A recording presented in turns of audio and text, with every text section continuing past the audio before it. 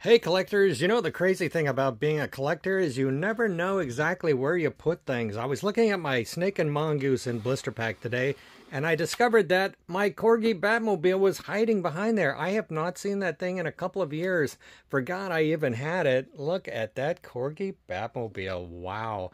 Just right back there behind the Snake and Mongoose on this little bookcase. Always good ideas out there.